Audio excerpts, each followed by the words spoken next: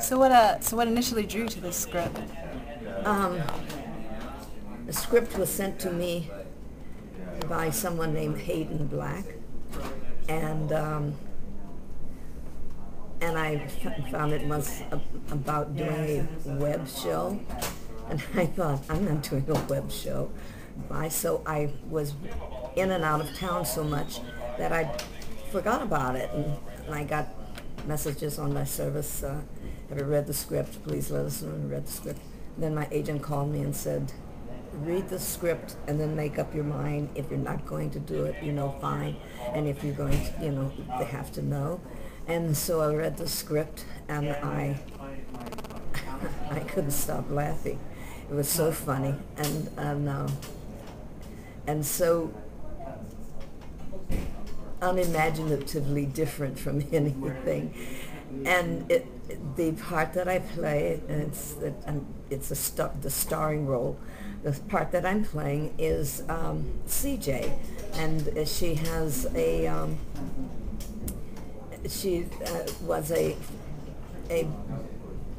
Fortune 500 honcho, big shot, and somewhere along the way she stumped her toe and lost her position, and she bought this curry little cab company that runs in outer space. So hence the name Cabonauts, like astronauts, Cabonauts, because they pick up passengers in outer space and take them to their destination.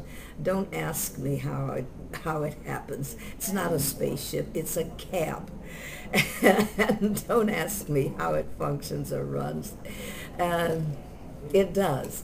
And we have some of the most iconic actors and celebrities from television and movies who have all come to do be a passenger from one time or another.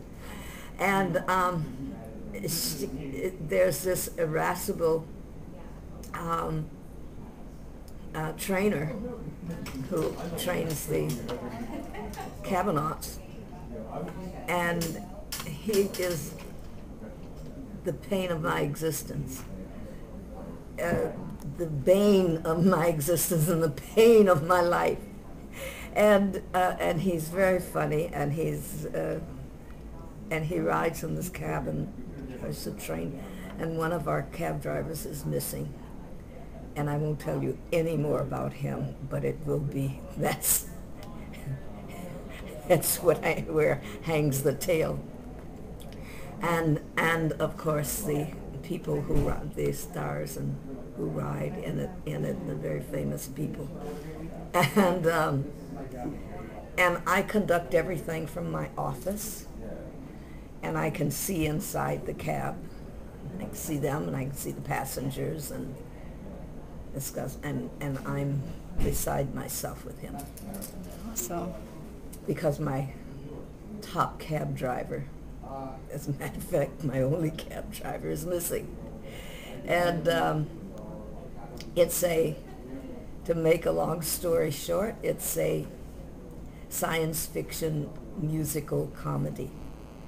And I get to play this hysterical human being who owns this cab company.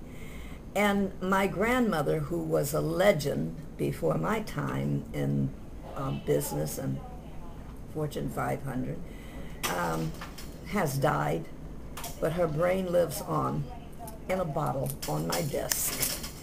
Wow.